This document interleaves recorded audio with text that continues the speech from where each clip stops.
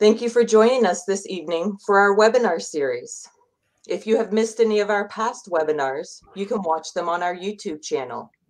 If you have any questions throughout the webinar, we will be holding them until the end, but you can submit them anytime via the comments. Today, I'm happy to bring you Alan Bergman with a presentation on chimpanzee caregiver relationships. Alan has a bachelor's degree in zoology from Miami University and a master's degree in primate behavior and ecology from Central Washington University. He has been a caregiver with Project Chimps for 2.5 years and has been a facilitator of the Enrichment Committee for 2 years. Alan was drawn to chimpanzees because of their remarkable intelligence, which is why his main passion is making sure we have enrichment that challenges their minds and keeps them busy. Without further ado, take it away, Alan.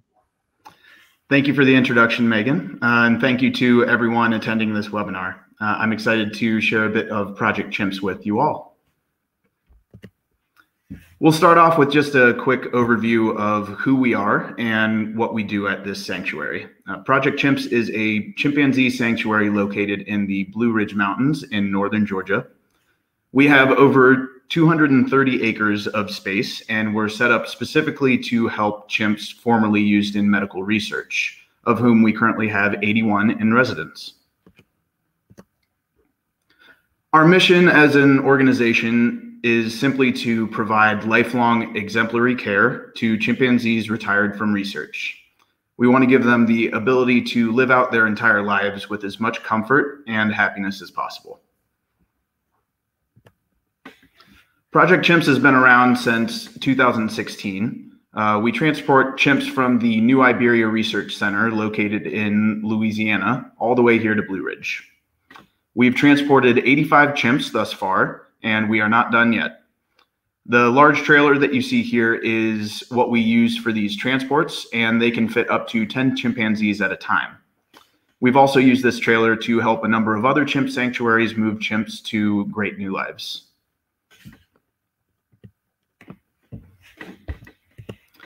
This is a photo of our Peachtree habitat that the chimps get to explore in. There are a number of buildings that house the chimp groups around the edge of the habitat. This includes 4 villas, the Cedar Tree, Dorothy, Joe, and Tilly, Chimps Ahoy, and Harmony Villas. There is also a larger building named the McGrath Family Chateau, which can actually house 2 separate chimp groups at once. Like I just said, we have large group villas or buildings that house our chimp groups. These groups range in size from 13 to 18 currently. The buildings consist of large enclosed temperature-controlled bedroom areas and large porch areas, giving them access to outside as well as the Peachtree habitat. Within the rooms, there are all sorts of climbing structures and platforms to keep the chimps active or to provide a nice spot for a nap. We make sure to provide a wide variety of foods for the chimps here, focusing on giving them a completely vegan diet. The chimps get a breakfast, lunch, and dinner. These breakfasts and dinners consist of fruits, vegetables, and their nutritious chow biscuits. And the lunch consists of leafy greens and vegetables. We also give different small foods like nuts, seeds, oats, and much more scattered in their villas and in the habitat, to give the chimps the opportunity to forage for their food, an activity that chimps in the wild occupy most of their active time doing. On top of all that, many of our enrichment items provide them with an opportunity for a tasty prize as well. Speaking of enrichment, we make sure that the chimps are properly enriched, stimulating their minds, keeping them active, and preventing boredom.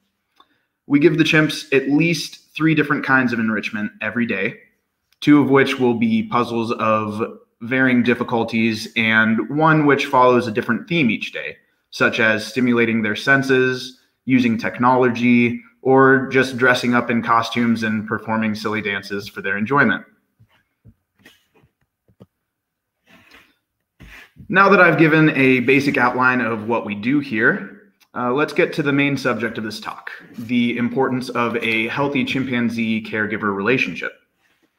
When you think about chimpanzees, particularly in the wild or ones that you might see at zoos, You don't really ever picture just one. That's because chimpanzees are remarkably social creatures. They rely on the groups that they live in for protection, support, and growth. Therefore, it shouldn't be a surprise to know that social interaction is a crucial aspect of a healthy and happy chimpanzee existence. All of the interactions between chimps have effects on the group's social dynamics. For instance, grooming can facilitate a stronger, more affiliative bond between two chimps. An aggressive encounter or stealing food from another can reinforce dominance hierarchies.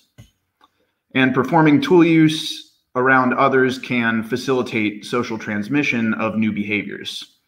Everything a chimp does and who they do it around or with can have impacts on the entire group. When we talk about the social groups of the chimpanzees at the sanctuary, we are commonly referring to just the chimps in that group. But since the care staff is around them every day and interacting and providing things, they also hold a certain role in the social dynamics. Obviously, the role is a lot different from that of the chimpanzees. A big factor in social interactions between chimps is physical touch, and our care staff cannot physically touch the chimps. We can touch them with sticks to simulate grooming, but it can't be quite as personal as with two chimps. So we occupy a secondary position in the group. But that doesn't mean that we don't have important roles. The chimps are unable to provide for themselves, so we are the providers of necessities such as food, enrichment, toys, or nesting materials. We also make sure that their living areas are properly cleaned every day.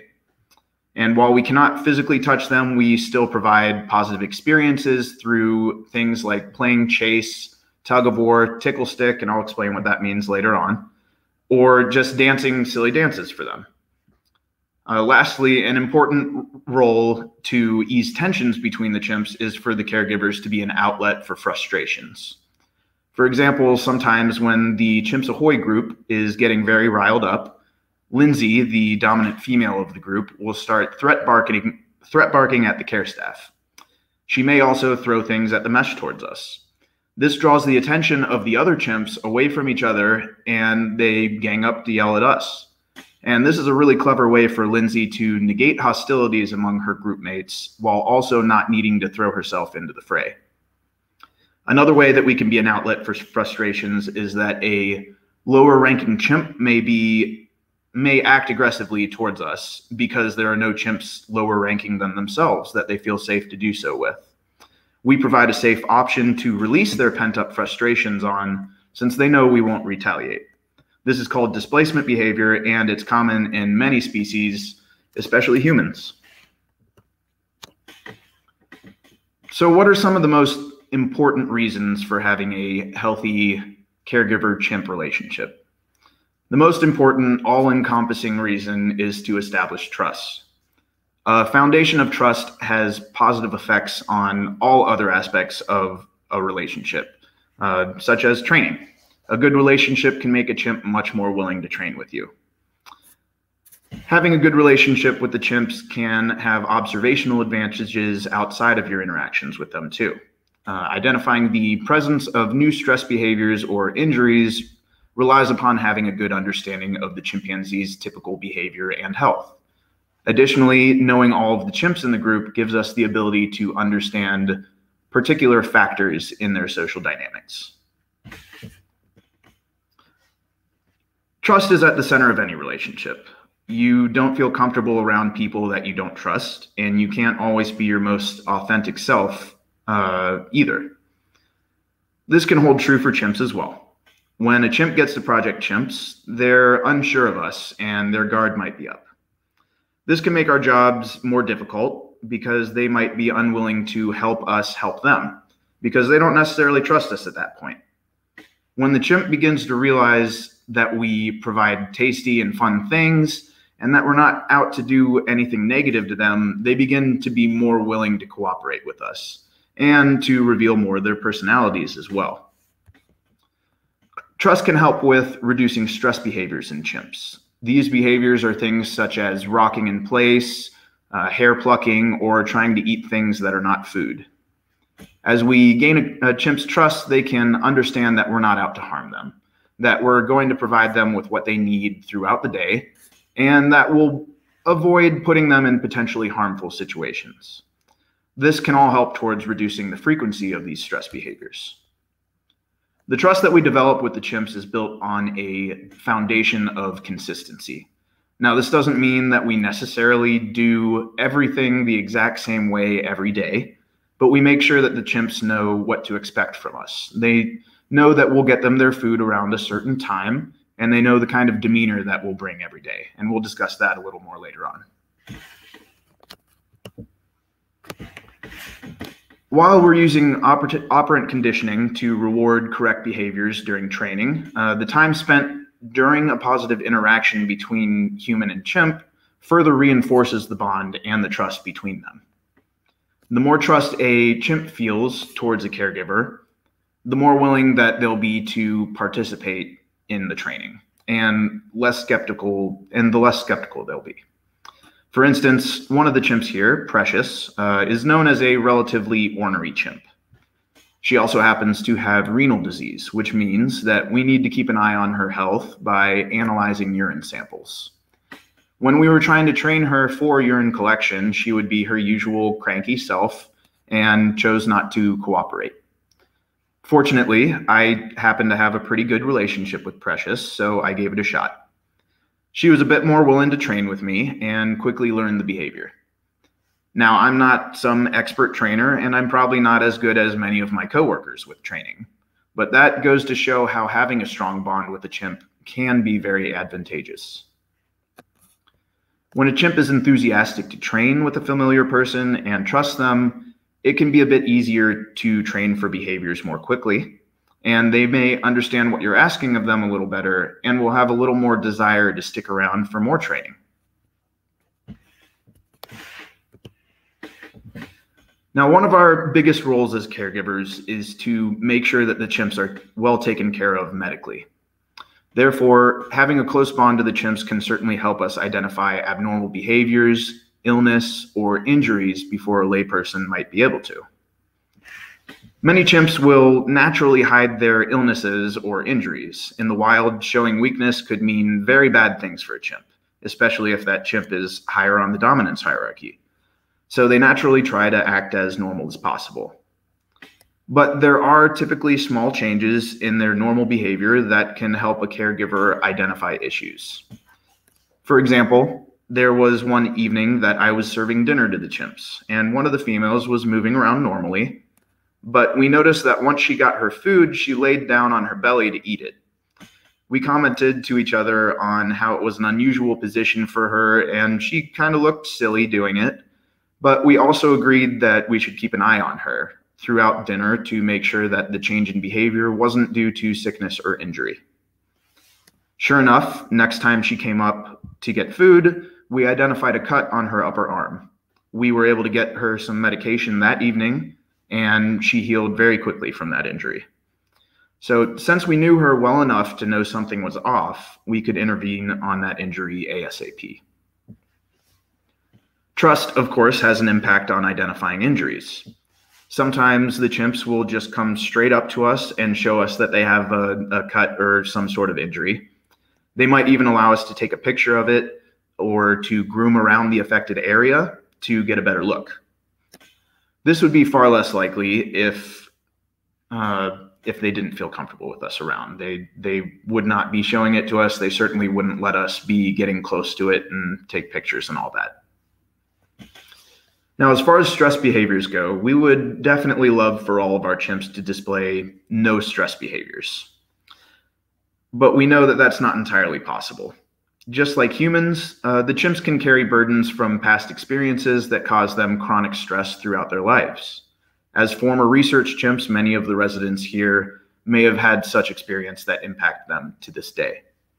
So understanding the stress behaviors that each chimp shows can help us to identify how they're managing.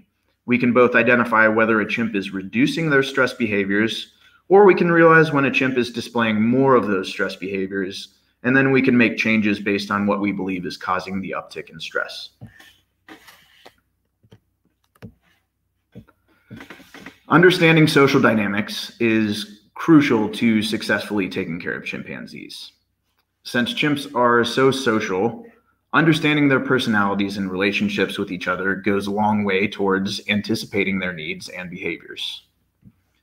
For instance, Samira is dominant over the twins, Charisse and Buttercup, and she'll occasionally try to steal food from them at mealtimes.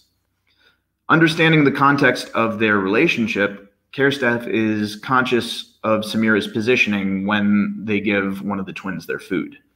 Even though that won't always prevent Samira from getting what she wants, it will go a long way towards hopefully allowing the twins to get their food. And don't worry, if they don't get their food and they get it stolen from them, we try to get them additional food after that so that they're not going without that food when they get it stolen. Social dynamics are called dynamics because they are constantly shifting. So knowing the chimps better definitely allows us to more accurately interpret the changes that might be occurring in the group. Some of the most important reasons to understand the chimps' relationships with each other are to identify triggers and to prevent aggressive encounters if we can. For example, two chimps may be displaying in a way that we've seen turn into a fight before. Care staff could see that and take action by maybe scattering some food around to take the chimps' attention away from their frustrations. We aren't always able to interfere, and sometimes we recognize that a pair of chimps just needs to work their issues out on their own without us. But knowing the chimps and their dynamics helps us to decipher when it is best to take action.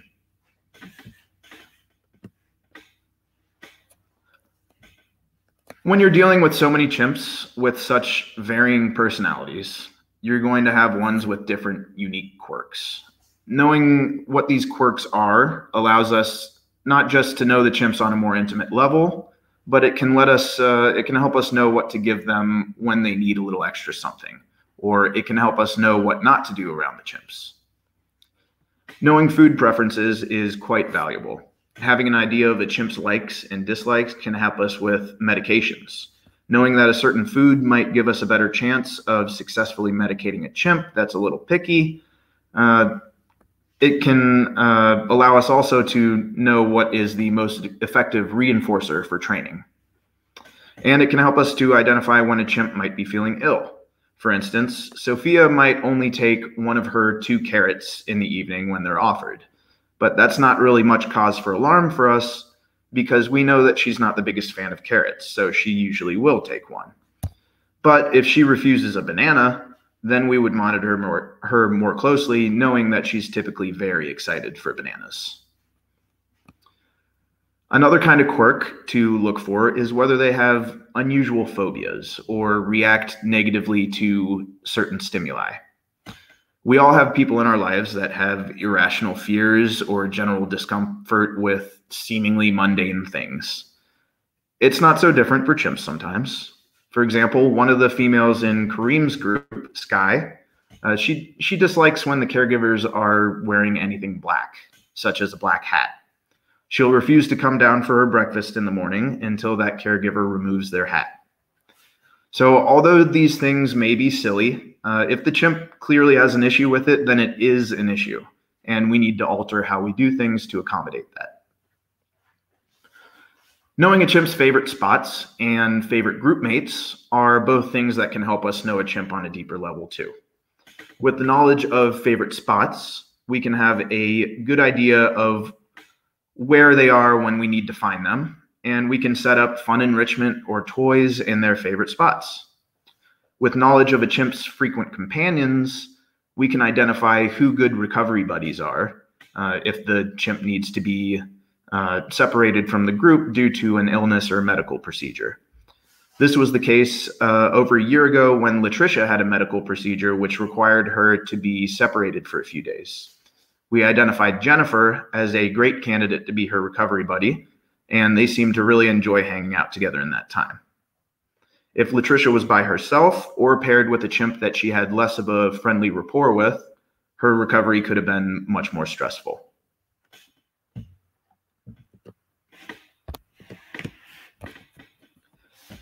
Now that we've identified why having a healthy relationship with the chimps is so important, let's go over what we as care staff do to facilitate those relationships. The first thing is to be consistent with providing the chimps with the different things that we give them. This means making sure that the chimps get their fair share and that they receive them in a timely manner. For instance, when we're giving them their breakfast and dinner, we give pieces of fruit and vegetables along with their nutritious chow individually. So we need to make sure that every chimp receives their food before we move on to the next food item. Occasionally, there will be a chimp that doesn't feel like taking that food on that given day, and that's their choice. But we need to make sure that there's at least ample opportunity for them to come and receive it, and that their reluctance to get that food is not just due to the fear of another chimp stealing it. On the other hand, a chimp may be asking for their food while a chimp that we know will steal it from them is right next to them. You'd better believe if we tried to give them that food and it got stolen, they wouldn't blame themselves for losing it. And we wouldn't blame them either, because we know better.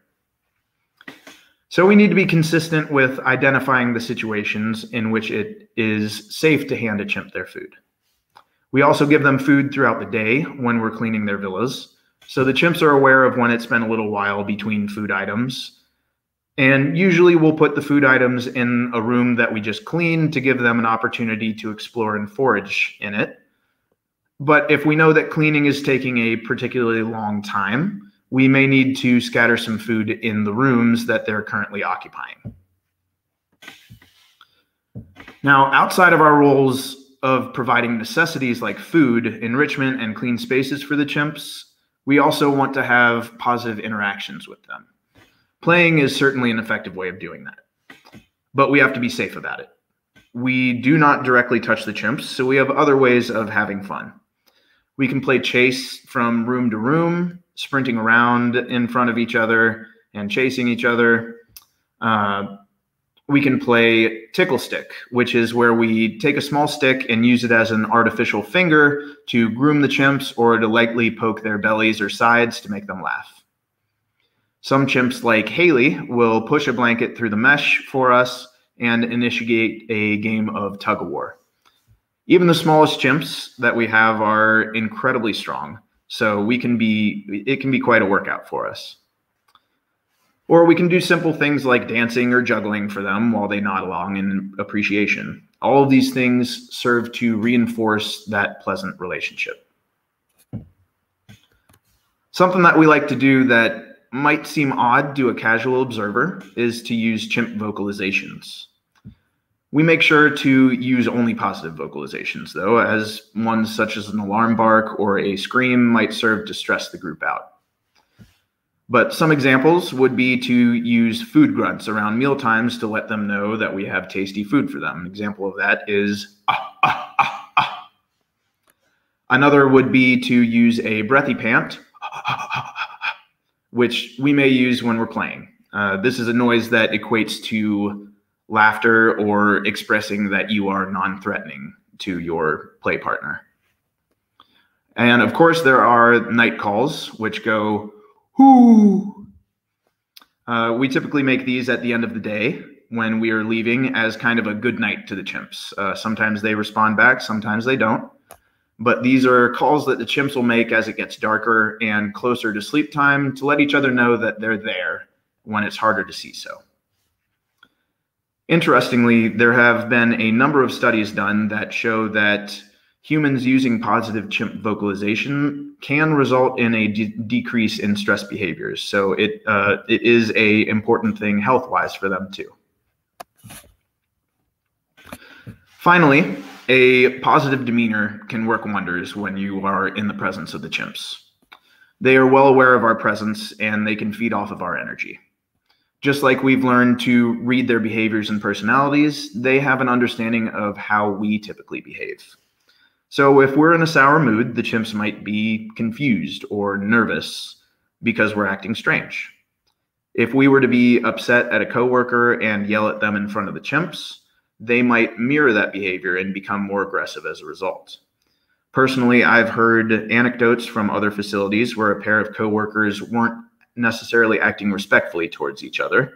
And that resulted in one or more of the apes that they cared for acting more aggressively or less friendly towards one of the humans that they felt was threatening the other human that they liked. To put it in a relatable human sense, parents typically understand not to fight with each other in front of their children because that can have a serious impact on them. All it takes is one bad experience like that for a child to remember that for the rest of their lives. So the same could hold true for a chimp. So even on our toughest days, when a chimp is being quite obstinate or frustrating, it is our duty to deal with those frustrations privately and to not involve the chimps in it.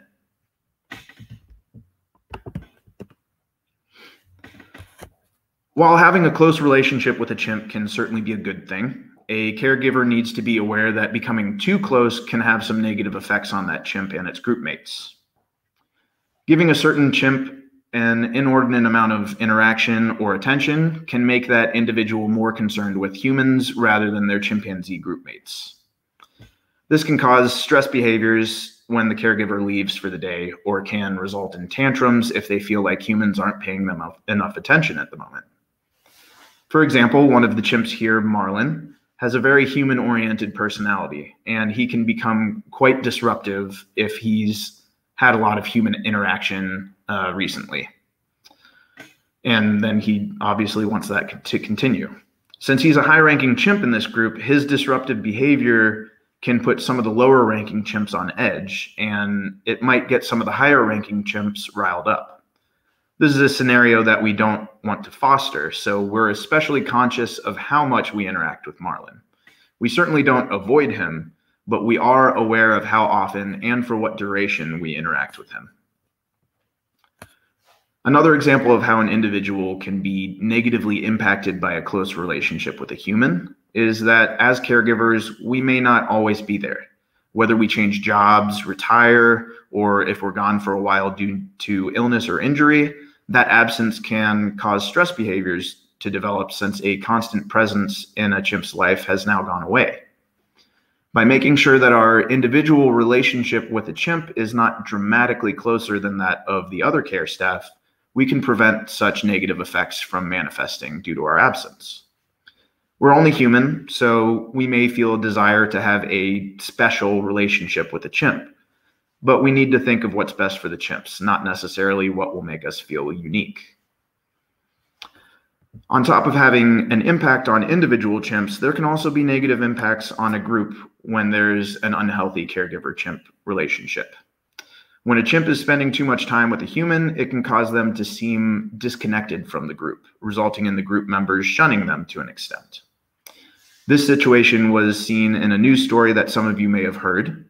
At a Belgian zoo, a visitor had developed an unhealthy relationship with a chimp, visiting him all the time and taking up much of his attention. The visitor, in fact, referred to him affectionately as her boyfriend. The zoo made the decision to ban her from the zoo for continuing to occupy this chimp's time, citing that when the zoo is closed, the other chimpanzees would not interact with him and he would be all by himself. That's a reality that not many people would consider, and I'm sure that this woman believed that she was bringing nothing but joy to this animal. But as with many things, it's a lot more nuanced than that. So to wrap this all up, I'd like to present some main takeaways from this presentation. First of all, you can't expect to have a close relationship with a chimp in your care right when you start working with them. It can take a long time to develop those bonds and to build the trust that's needed. Just as you would not have familiarity with them, they would not have familiarity with you right away. All you can do is be attentive to the chimpanzees' personalities and their individual needs and group dynamics, treat them with love and kindness, and keep their best interest at the forefront of your mind. Which brings us to the next point. It's about what's best for the chimps, not what's best for the caregivers. Like we said in the previous slide, even with good intentions, you could be doing things that might be negatives for the chimps and their relationship to you. Just try to keep in mind, how will my actions impact the chimps, both in the short and the long term? Lastly, have fun. Obviously, it needs to be safe, fun. but identify what makes the chimps happy and excited and let that help build your bond with them. You'll almost definitely find that it'll enable you to have enjoyment as well as a sense of fulfillment. I know I sure feel fulfilled working for these chimps every day. That's all I have for you guys. Thank you very much for listening, and I hope you learned a thing or two about how we do things here. Thank you so much, Alan. That was fantastic. So now's the time that if you have any questions, you can submit those questions in the comment section. So Alan, you mentioned trust in your presentation. Do you trust the chimps? That is a good question. We have a certain amount of trust in the chimps, but it is important to not have full trust in the chimps.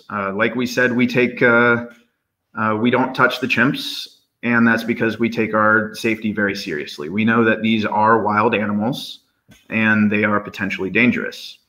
So we keep that in the forefront of our minds, but we do trust them in other ways. We trust them to help us out when we're shifting. So if we need to get into a room to clean it, we can trust them to move into the other room and not necessarily hold that room. Although that does not always happen. There are sometimes chimps that like to stay in one room, and then we just have to accept that and try to get it later. And we can trust them to do certain things like show us injuries and stuff due to the training that we've done. That really helps to build all of that trust. Excellent, very good. What are some other things that you have trained the chimps to do? Well, we basically train for medical purposes. So we're not training them to do backflips. We're not training them to play ping pong with us or something like that. We are training them specifically so that we can help them. So body presentation of all sorts of parts of their body. We have different signals for that so that they know when to give us those things. And that's helpful for when they do get an injury so that they can hold that up to us and we can get a good look. That way we don't have to sedate them to look at their injuries. And that's very, very beneficial for both us and the chimps. We actually recently were able to give COVID vaccinations to our chimps. And they went through a long process of training, and in order to give a shot to a chimp, they need to trust you. So we did a long process of doing that, and we were very successful with it, and it makes us really happy that we're able to further protect the chimps from this virus. Excellent, and that leads into another question that just came in, which was, can the chimps get COVID? Yes, we have been very fortunate, and we've tried our very best to make sure that they have not been exposed to this since COVID started. But there have been cases at other places, different zoos and such, that have shown that chimps are able to get COVID. I believe in the cases that those chimps were exposed to it, all of them were able to survive, though. Good. What is, Alan, what is your most memorable interaction with a chimp? And if you want to tell us, even if you have the specific chimp, if you wanted to share an interaction or a story with our guests. Well, there are a number of different things. I would say Armand in the Chimps Ahoy Villa, he's a chimp that was not very trusting of us when he first got here. And he would fill his mouth with water and spit it at us, and he would throw, let's call it dirt. He would throw dirt at us many, many times. And it was a slow process, but as he got to know us and as he got to trust us, he started to share more of his personality, be more happy around us, meet us at the mesh, nodding his head and acting real happy. He threw things a lot less at us, and he sometimes would fill his mouth with water, but instead of spitting a whole mouthful forcefully at us, he might just spit little tiny jets at us that we consider to be more of a sign of affection than aggression. So it meant a lot to me when he really started seeing me as a ally rather than being unsure of what I'm bringing. So that was really nice. There's also a lot of times that you see a chimp that is not necessarily very concerned with humans, which is totally fine. It's great that they're more focused on their group and the dynamics, but occasionally those chimps will still come down and be like, hey, come here, come play with me. I want to play with you. And those are some really great moments that you can have that really warm your heart. Awesome. We have a guest that's asking if we allow any non-invasive behavioral research at the sanctuary. We do not. That's what I thought. All of it would be observational, and we have a policy if we are considering research from an outside person or entity. When they send us their proposal, one of the first things that we have to look at is one, is it invasive? Is it going to be a negative for the chimps? And then if that comes out clean, then we also have to know, is this study going to directly benefit our chimps? Because we don't want them to be studied and even just having a stranger out there watching them for something that actually won't directly benefit them. So the chimps are absolutely our first thought whenever any sort of study comes in. Great. Do the chimps get bored, and what do we do to help with that? Well, I'm the perfect person to ask for that because I'm the one of our facilitators of our enrichment committee. Enrichment is one of the things that we use most to make sure that they don't get bored. We give them a lot of different enrichment items and a bunch of different levels of complexity so that we can cater to the chimps that might not want to tax themselves too much, but also that we can challenge the chimps that are really wanting to do something and figure out different puzzles. So we have a lot of different things that we can give them. We have a lot of different structures and hanging things that we keep in their areas and out in the habitat.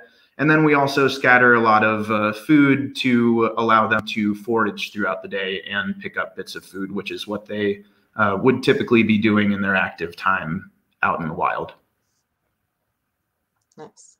Now, you mentioned Armand and how he would sometimes throw dirt at you. Is there any type of specific training that you can do to help stop him from throwing said dirt at you? That's a good question. One thing that you could do is identify when he's about to. And if he puts it back down, you can give him a treat like a peanut or something, and that reinforces the behavior of not throwing. Another thing is just establishing that trust and making him know that we're not out there to get him and we're not a threat. We are just here to help. And that's one thing that certainly helped with him throwing less. Ideally, when there are natural behaviors like not throwing or like throwing, those kind of things are things that you can train for. You just need to identify the times that it's appropriate to give the reinforcer so that they're not getting confused about what they're getting their treat for. Excellent. We've still got a few coming in. We've got a lot of great questions tonight. Do all chimps have brown or amber colored eyes? I believe so. I can't say that I have researched into that, but I can't think of any chimp that I've met that has not had that color eye. I certainly haven't met one with blue eyes, but that would be really, really interesting to see. I can't think of any either. Here's a question about grooming.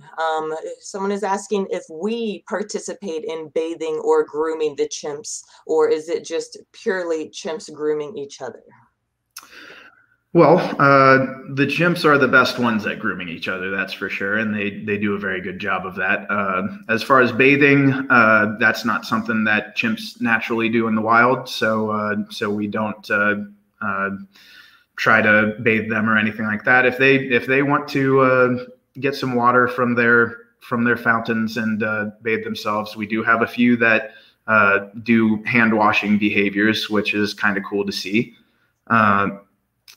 But yeah, they don't naturally bathe themselves in the wild, so we just have to deal with the smell. Now we can groom them, but like I said, it's with a stick that we use as an artificial finger. So it's simulating grooming, but it's not as personal or in depth as, say, another chimpanzee might be able to do.